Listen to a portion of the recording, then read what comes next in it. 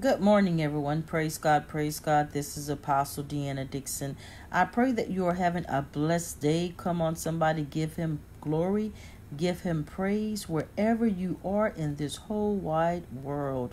Come on, somebody, get up and just pray. Make sure that you are walking in love with everyone. Make sure that you are walking in wisdom and discernment. Walk in forgiveness. Come on, somebody, hallelujah. Well, it's that time again. I really didn't know that God was going to call it that fast, but the key word is fast. Well, praise God, praise God. We are getting ready to go on a 21-day liquid fast again. I heard God confirm it this morning, and I was like, okay. And we're going to be starting February the 15th all the way to March the 7th. So you can eat your candies. You can celebrate whatever, So I want you to actually listen to this video. It's very short and powerful. This was my mentor. I miss him great. Oh, God. I can't even explain how I miss him. But he left us with some wisdom. And I pray to be somebody like him when this journey is over with. So go ahead and listen to this, and then I will expound on what I have to say. Thank you very much. We're fasting for 21 days from January 9th to January 30th. 21 days. This is how you look when you haven't eaten any food at all for 21 days. No food. My wife, no food. You just drink water, herbal tea. Complete fast. You don't die. So you wonder why I'm so anointed. You wonder why there's such power when I get up to speak. There's a price you pay.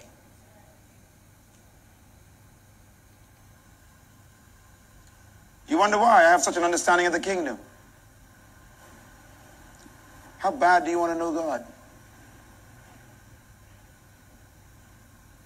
I heard Americans go on a fast and they say, I fasted for a day. You didn't fast. You missed a meal. Christ fasted 40 days. Moses fasted 40 days in the mountain. Elijah fasted 40 days. You can't get some things done without fasting.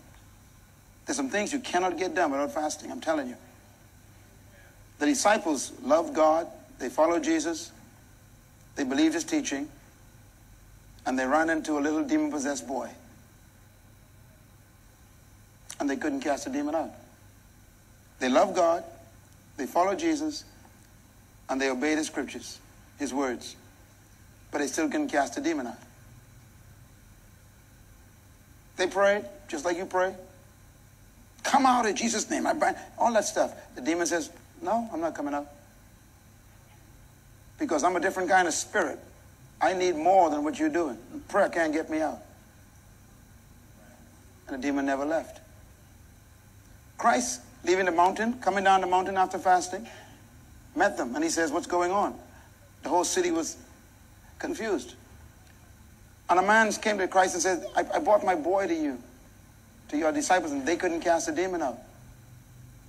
And Christ didn't cast the demon out first. He first turned to them. And he said, how long must I be with you? He rebuked them. There's some things you want God to do, but you ain't willing to pay a price. I'm not telling you I'm fasting because I want you to think I'm impressing you. I wanted to show you what 21 days of food looks like, because most of the people I meet in the church, when they fast for 2 days, they think they're going to die. That's a lie. If you can't overcome the power of your belly, how can you overcome the power of a demon? So Jesus turned to the man and said, bring the boy to me. And then he cast the demon out in one word. And he gave the boy back to his father. The disciples were ashamed and quiet because they were publicly embarrassed. The Bible said later that day they were at a meal, eating. And they were so afraid to talk to him. And one of them built up the courage. His name was Peter. And Peter said, Master, that incident today, why couldn't we cast that demon out? And Christ quickly answered him. He said, oh, son, that kind doesn't come out except by prayer, which is what you guys did, and fasting, which you didn't do. There's some things you're trying to change in your situation in your life. You've been praying for weeks and months and years. God is saying this kind doesn't change without pushing away the plate. Because the spirit world is a spiritual world. And fasting increases your capacity to receive spiritual power. It's like a pipe. Food is like gunk in a pipe. The more you eat, the smaller the hole gets. The spirit still flows through you, but very restricted. Fasting is like Drano, flushing out all the distractions and all the inhibitions. It makes you solely, completely open to God. That's why the first act of Jesus was fasting. Make a decision this year to pay a price. That's why God could trust me with the whole government. He could trust me to change and train prime ministers. Because when I sit with them, I need to have direct access from God. So I have to be completely spiritually in tune. Because I'm about to advise someone who's going to make policy for a country.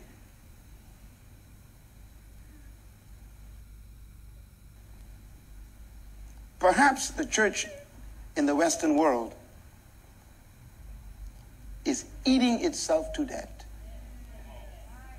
Powerless church. Tonight, right now, at this moment, we got over 500 people praying on the fast. Some of them are 80 years old, 70 years old. Some of them are 16 years old. My son, 27, is fasting with us right now. When your teenagers fast, can you imagine the power in the youth department? Our youth ministry is the most powerful youth ministry in our country. To pay a price. By the way, fasting keeps you healthy and isn't just a benefit. You keep your weight off. And you keep your heart right. And you keep your blood clean. And just side benefits of obeying God. And Christ never said, if you fast. He said, when you fast, you must do it before God. When, not if, when. In other words, he expects you to do it. Some of you have never fasted. And it's a command from the King to fast. Praise God. So, I challenge you this year. Start. Do it. Get to know God in a way you never can on a full stomach. Sacrifice. So basically, I'm going to go ahead, and although my mentor is no longer with us in body, but in spirit, trust me, he is in my heart, my mind, my soul. I will always love this man and honor him. But I'm going to pose that same challenge this year to everybody that's on this line and to those that will listen. Let's get to go. Let's know God more than we ever did. Push that plate back, not just on this 21-day fast, but starting on February the 15th to March 7th. We're starting on February the 15th through March 7th. Total liquid fast, 21 days. You could drink anything. Wait a minute. Wait. No alcohol, no wine, no stuff like that, beer. But you know what I mean. Smoothies, juices, tomato juice. If you get weak and weary, go ahead and chicken broth, beef broth. There are things that you can eat. Come on, somebody. Like, well, you're not going to be eating, you're going to be liquidating, but it's the same thing as far as nourishment for your body. I'm challenging every last one of you to go on this fast. I know this is not an easy fast. I'm not going to lie to you. A liquid fast is one of the hardest fasts you've ever have to do. But to be honest with you, a complete fast, what they used to do with nothing. But you say that to people and then they still, you know what I'm saying? But let's sacrifice. It's time to go deeper. It's time to go higher in God. Don't you want more of God? You want to be more anointed. You want the power of the Holy Ghost. Notice what he said in the video. They couldn't cast out demons. I'm not trying to be funny. I'm not trying to be arrogant. How many of you can really cast out demons by the power of God that's in you? Let's be honest. Let's be honest. When we lay hands, we want them to feel the power of God. We're not trying to be arrogant. We're not trying to be grand. I want to feel the power of God. I want to be able to cast out demons. I want to be able to be used by God. I want to be a healing and deliverance person. Come on, somebody. Hallelujah. I don't want to just preach and teach. I want to reach. I want to cast out demons. I want to heal the sick. I want limbs to grow. I want to raise the dead. Come on, somebody. It should be something inside of you that desire to be like Christ. He says, because I go to my Father, you should do greater works. The greater works are here. Hallelujah. So I pray in the name of Jesus that you will join me on this fast. Not for me, but for yourself. And to get to know God in a way that you have never, ever known him before. So I challenge you. I challenge you to take this fast. Even if you make it to 7 days, 8 days, and I'm not speaking that. But however long, even if you go to the full 21 days, just join, just start it, just try it. Come on, somebody, do something you've never done before. It's about sacrifice. People don't want to sacrifice. Everybody just want to have fun. Y'all know it's the truth. Everybody, the flesh is a mess. The flesh fights against the Spirit of God. But I hear God saying, go deeper, go deeper, go deeper, go deeper. We need it in this hour like never before. And the last thing I'm going to say is what he said in the video. This kind come out but by fasting and prayer. Honey, you can't get some things done unless you fast and pray. Period. End of story. So I pray that you join me. I pray that you just remain strong in the Lord. And remember that sacrifices, that's our portion. We want to be anointed by God. We want to be used by God. Hallelujah. So I challenge you, not just for this one time, but make this a lifestyle. Let's be who God have called us to be. Let's walk in power, authority. Greater, he says, because I go to my Father, you should do greater things. The greater is here. Are we willing to be used by God in a great way? So God bless you. God keep you. This is Apostle DEANNA DIXON. Roll like soldiers, for that is who we are. God bless.